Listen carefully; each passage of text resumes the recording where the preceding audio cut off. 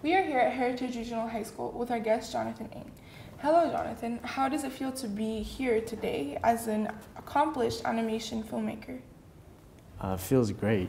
Feels amazing to be able to present my film and a lot of Canadian films to the young people, and in the audience they were just so excited. So great questions in the Q&A, and I'm just happy to be here. So thank you.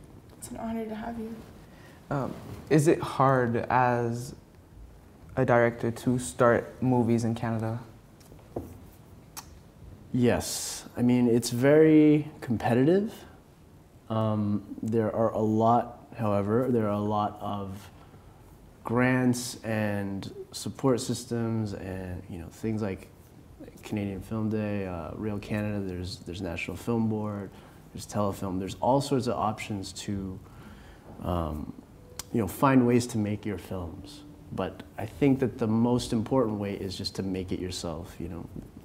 However you can, make your films with whatever technique you do, and just raising your own money to borrow a camera to go out, or just to, you know, sketch on drawings the way I do, make it yourself, and then show those films, and then build up your reputation that way, just slowly, you know.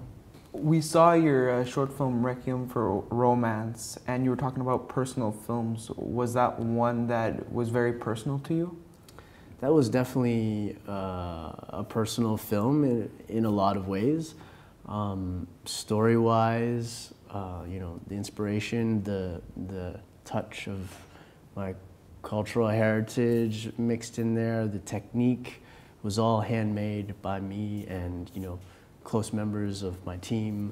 So all around a very personal film. And, you know, for those viewers who don't know anything about it, it's a martial arts water ink phone call breakup story.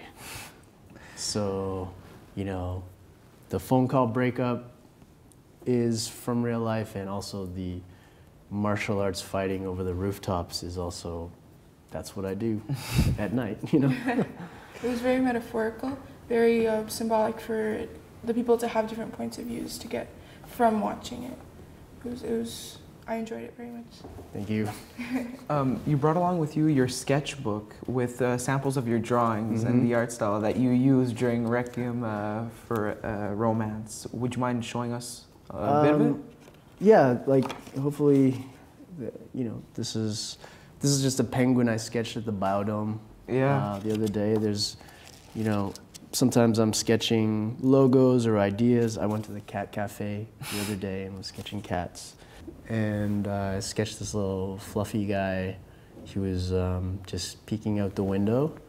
And I used some gray marker, some Sharpie, and some ink liners. I was just testing out how those things were going to work together in the drawing. Here's another little sketch.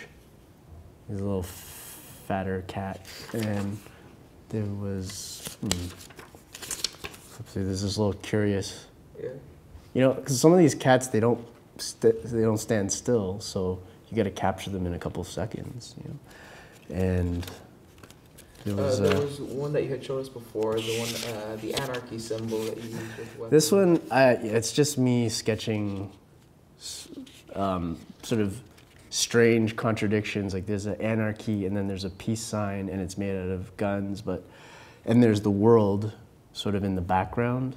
It's just sort of me trying to play with the contradictions of those ideas.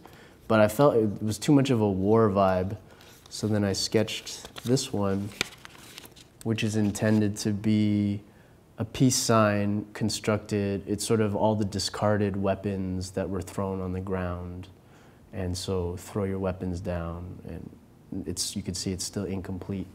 So basically you bring your sketchbook along with you all along as something that inspires you, basically. Yeah, it's almost like, you know, you don't, in this day and age, you don't leave your house without a cell phone. Well, I have my cell phone, but I also have my little sketch pad. For more personal things? For ideas and, yeah, just that tactileness of drawing something. You know, there's always going to bring a smile to people's faces when you're sketching something and it's like, oh, Yeah. what's that? You know? What is something else that's part of your everyday life, something else that, other than art, that describes you as a human being, as a person? Well, I still would consider it part of the art realm. I love to dance. I love to, that's, you know, put on some music.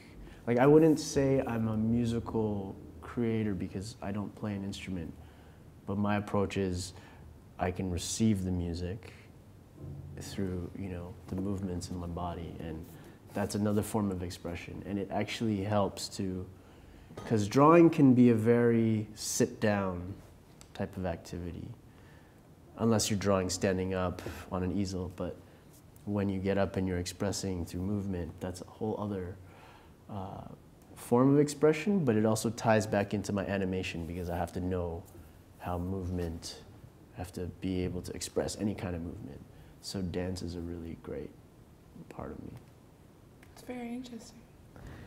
From then, back then when you started out till now, you know, what do you think you accomplished the most? You know, winning the ACTRA, winning the Brazilian Art Award in 2014?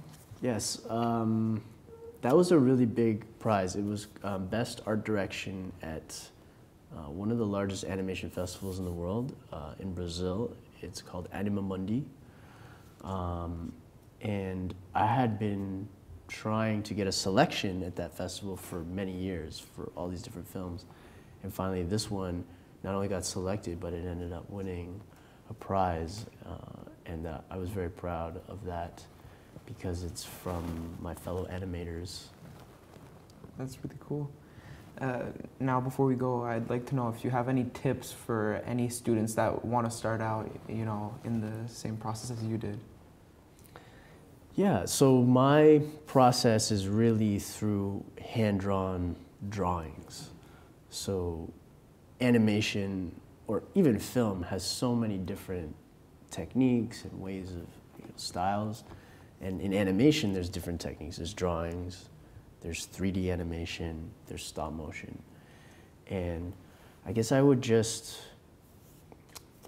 you know, counsel people to try a little bit of everything. You know, when I was in high school, I was in a gifted special arts high school, and we got to take classes in photography, sculpture, drawing, a little video, you know, and you just get to touch and feel every different aspect, painting, and you can get good at all of them, or you might not get good at them, but there'll be one that just captures you, and just pursue that. Just never lose that feeling of excitement, you know? And for me, it's always been drawing. And then through drawing, it led me into animation. And then through animation, it led me into storytelling and filmmaking. And, you know, so it's sort of this winding path that you just follow. So for some people, they might want to grab a video camera or, you know, shoot something on a cell phone. Just do it. I have one last question for you. How does it feel that your animation, your work is being presented to more than 100 students just a few hours ago, and seeing their reactions while they were watching it with the wows and the, oh my God, that's so beautiful and everything, all the questions you receive? How does that feel as the producer of all that? It feels great. It feels relieving that they liked it, you know. Worst thing you would want, you know, you wouldn't want to do is walk up there and everybody's like, it's crickets, you know. Okay. Well, thank you so much for the interview. Thank you so much for everything that you've taught everyone here today. You were a very inspirational person. I love your work. So thank you so much for having us here. So this was Joanthan Ng with Heritage Regional High School for Real Canada.